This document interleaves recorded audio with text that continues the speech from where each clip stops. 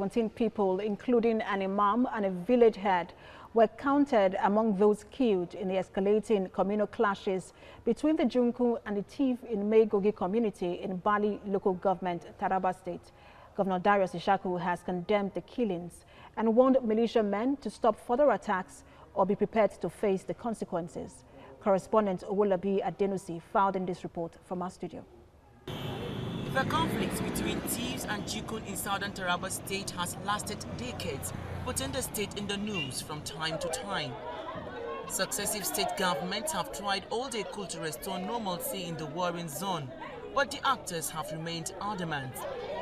Now, more than 200 houses, including that of a youth leader, were recently razed in a militia attack in Maigoge community in Bali local government. This was said to be a reprisal attack, coming a few days after a pastor, Militia, and his wife, Juliana, of CRCN Church in Mararaba, Donga local government, were killed on their farmland.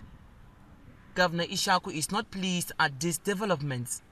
He is represented at this press conference by his deputy and warns that these attacks must stop immediately or there will be consequences.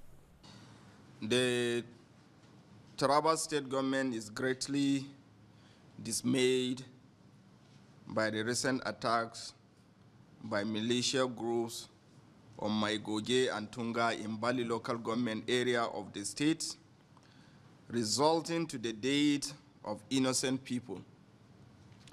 During the attack, many houses were burned, including those of a village head and a youth leader.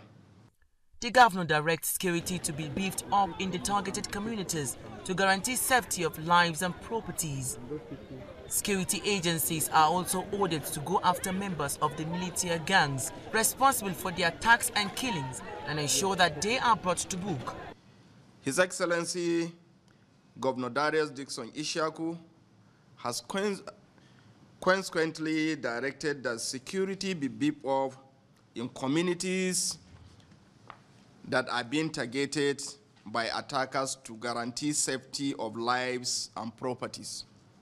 Residents are worried that the conflict between the Tivs and the Jukuns have been allowed to go on this long, with the state government unable to find a permanent solution to the crisis. Governor Darius Ishaku has made several efforts by organizing all this roundtable talk, peace talk I mean. It is to the disappointment of everybody that the fights occur almost every week. Governor Ishaku is determined to stop the militia attacks in southern Taraba, as well as ensure lasting peace among communities in central and southern Taraba.